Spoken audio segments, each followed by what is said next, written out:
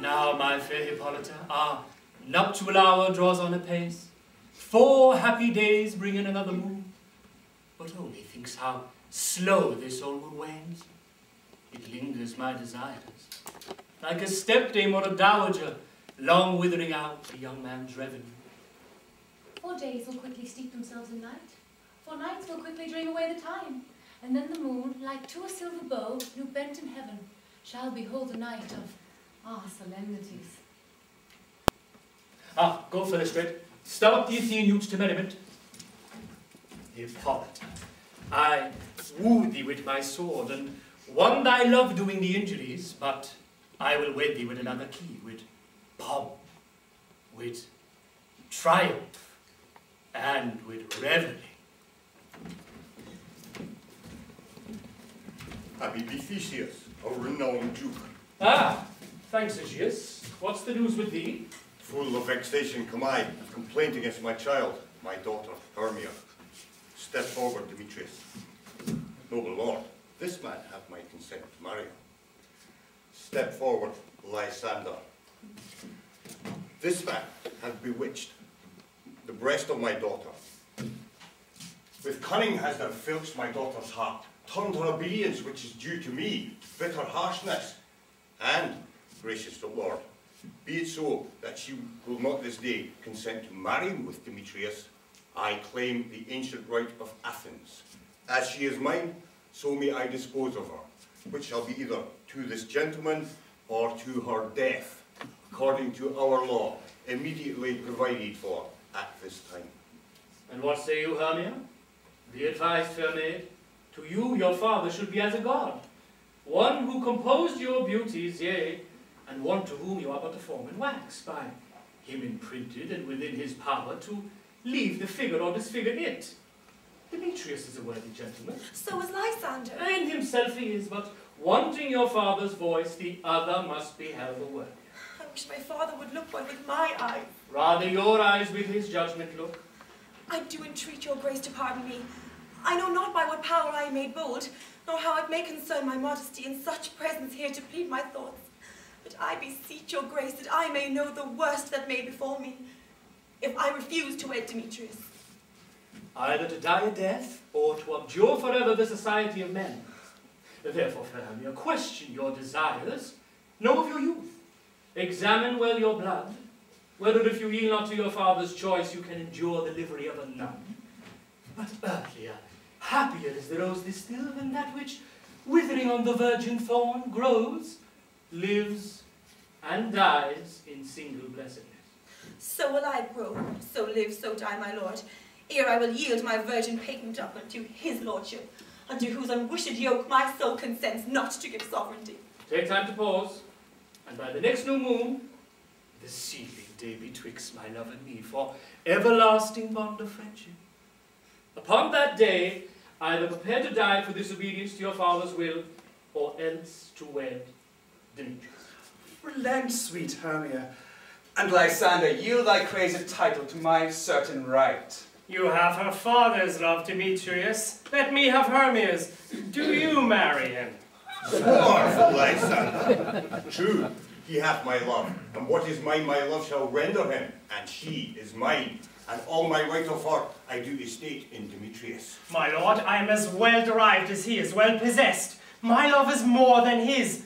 Demetrius, I'll avouch it to his head, made love to Nedar's daughter, Helena, and won her soul. And she, oh sweet lady, dotes, devoutly dotes in idolatry upon this spotted and inconstant man. I must confess that I have heard so much, and with Demetrius thoughtfully spoke thereof, but being overfull of self-affairs, my mind did lose it. But Demetrius, come Egeus, you shall go with me.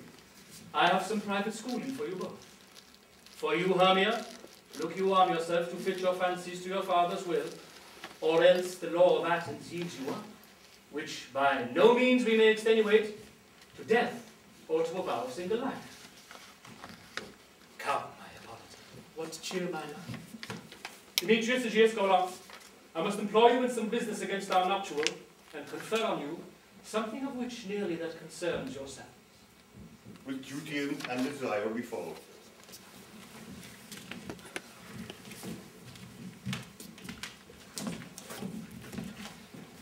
fair love, why is thy cheek so pale? How chance the roses there do fade so fast? You like for want of rain, which I could well be teem them from the tempest of my eye. A good persuasion. Therefore, hear me, Hermia. I have a widow aunt, a dowager of great revenue, and she hath no child. From Athens is her house remote 7 leagues, and she respects me as her only son. There, gentle Hermia, may I marry thee, and to that place the sharp Athenian law cannot pursue us. And if thou lovest me, then steal forth thy father's house tomorrow night, and in the wood, a league without the town, there will I stay for thee. My good Lysander, oh, I swear to thee by Cupid's strongest bow, by the best arrow with the golden head, oh, by all the vows that men have ever broken, in number more than women ever spoke. Oh, in that same place thou hast appointed me, tomorrow truly will I meet with thee. Oh, keep promise, my love, keep promise. Aye, here comes Helena. Godspeed, fair Helena. Whither away? Call you me fair? That fair again unsay. Demetrius loves your fair. Oh, happy fair! Your eyes are lodestars, and your tongue's sweet air more tunable than lark to shepherd's ear when wheat is green, when hawthorn buds appear. Sickness is catching. Oh, were favour so! Yours will I catch, fair Hermia, ere I go. My ear should catch your voice, my eye your eye. My tongue should catch your tongue's sweet melody. Were the world mine, Demetrius being baited, the rest I give to be to you translated. Oh, teach me how you look, and with what art you sway the motion of Demetrius's heart. I frown upon him, yet he loves me still. Oh, that your frowns could teach my smiles such skill. I give him curses, yet he gives me love. Oh, that my prayers could such affection move. The more I hate, the more he follows me. The more I love, the more he hateth me.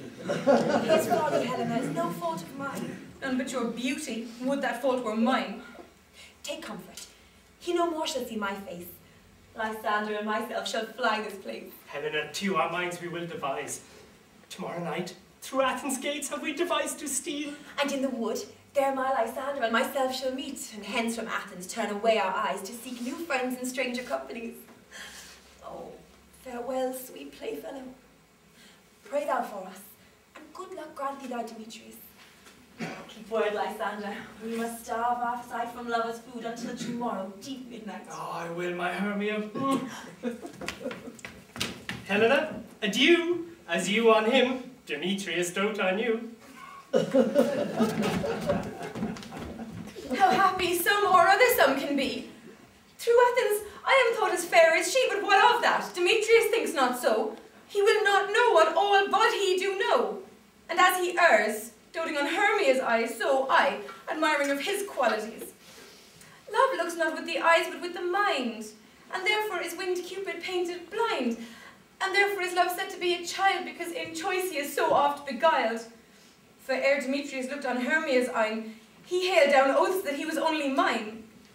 And when this hail some heat from Hermia felt, so he dissolved, and showers of oaths did melt.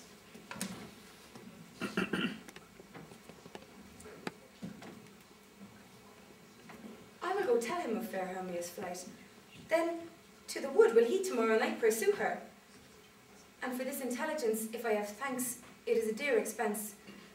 But herein mean I to enrich my pain, to have his sight thither and back again.